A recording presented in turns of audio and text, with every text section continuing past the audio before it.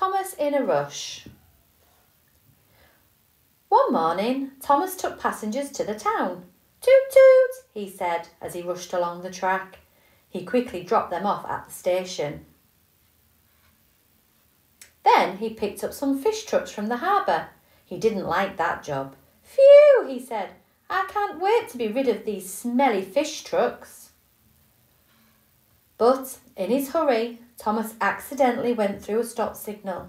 Bash! The trucks crashed into Salty and covered both engines in smelly fish.